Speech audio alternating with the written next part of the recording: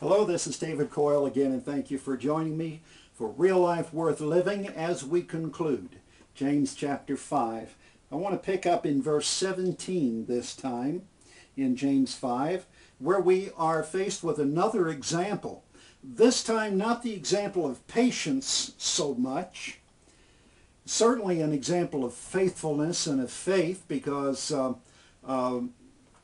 the writer of Hebrews picks that theme up in Hebrews chapter 11, but he is for us here a prime example of effectual prayer.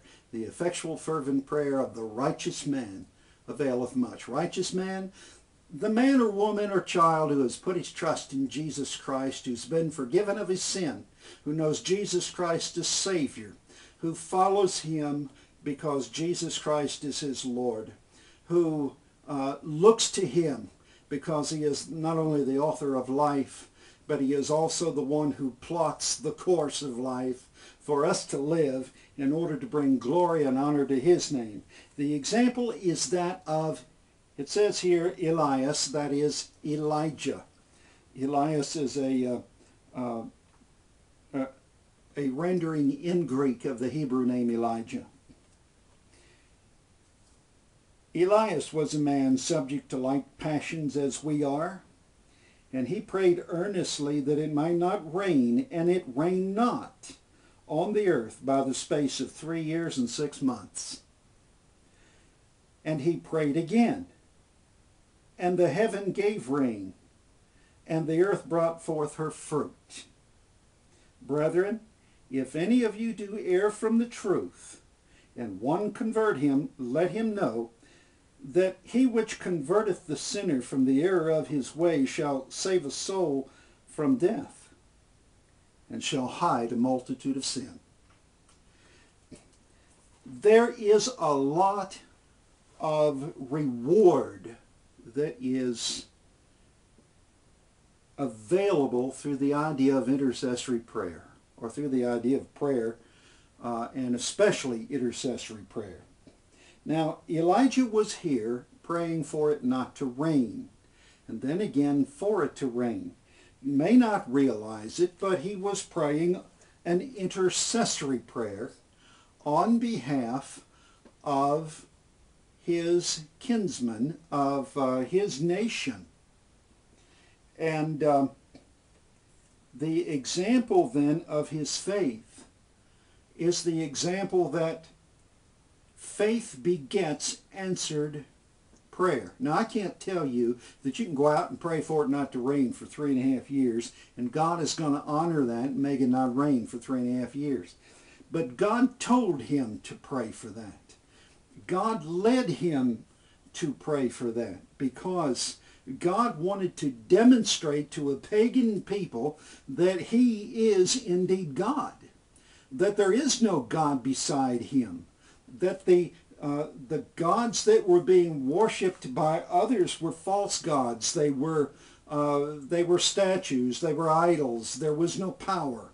But there is a God, a living God, a God who is interested in every aspect of the life of his people, who will answer prayer and who will give sustenance to those who are in need, who recognize him, who see him for who and what he is, the very God of heaven and earth, who created all things including mankind. And yes, he does demand our reverence and our worship and our praise, but he is due it. He deserves it because he created us in order to have fellowship with him. He didn't break the fellowship. We did that on our own. He is seeking to establish it. And with whom he may establish it, he will have it. And with whom he will have it, they will be in his company forever. The others who have rejected him will be rejected by him. And so, in order to demonstrate his power and his grace and his mercy, God had Elijah to pray, and to pray for it not to rain for 3.5 years, and it didn't. And then again at the end of 3.5 years for it to rain, and it rained, and the crops came forth, and the weeds grew once more, and the fruit trees blossomed and produced, and all was well, and the brooks flowed again with fresh, clean, sweet water. God's provision was again established. And God's power was evident for all to see. The people who were Elijah's people had erred from the truth. Elijah's prayer and Elijah's obedience gave then a reference for God's people to confess their sin, to receive his forgiveness, to receive his righteousness, and be in good stead with him once again. 1 John 1:9. If any confess his sin, you ever flub up? Turn with me over to 1 John. I want to read it for you. I'm not sure I can quote it at this moment. Doesn't matter how many years I've been quoting it. For some reason, my tongue got tangled. If we confess our sins, he is faithful and just to forgive our sins and to cleanse us from all unrighteousness. If we say that we have not sinned, we make him a liar, and his word is not in us. We're all sinners. We all have sinned. We all have the potential to sin.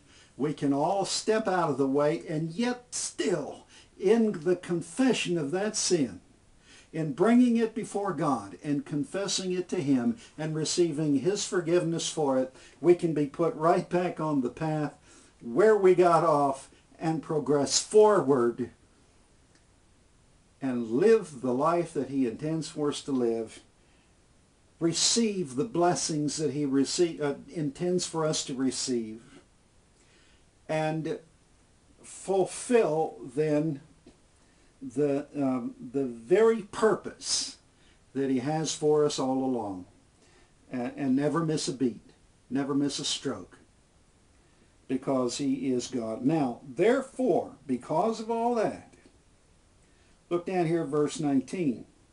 Brethren, if any of you do err from the truth, if you step off the course, if you step aside from the path that God has put you on, if you mess up in your Christian life and somebody comes and prays with you, prays for you, speaks the word of God to you, counsels you,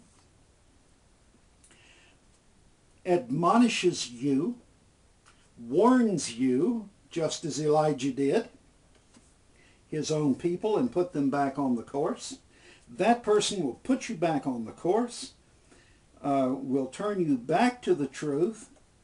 And he says in verse 20, and let him know that he that converteth the sinner from the error of his way shall have saved a soul from death. Now what is this telling us? That anyone who is involved in error, sin, may have his life shortened. Because the end of sin is death. And there are some areas of sin that will cause an immediate cessation, end to your life. And anyone who brings you back onto the course, or you, if you bring anyone back onto the course who has stepped aside, you have saved that person from an untimely death, possibly an awful death, and shall hide a multitude of sins. That is, a multitude of sins will not be performed because you have helped bring that person back to the course that God wanted him to be on. What a great, wonderful, gracious, merciful God we serve in the Lord Jesus Christ. Our Father, we thank you for your word. I wish that we had had the time to really in-depth study each and every word in this book. But people, being what they are, just wouldn't stay with us that long. But I pray, Father, that everyone who needs these words, who needs the reminder, and who needs the encouragement will have heard these words and will have heeded your call and will follow your will and perform what each and every one needs to in the course of their life for Jesus' sake. Amen.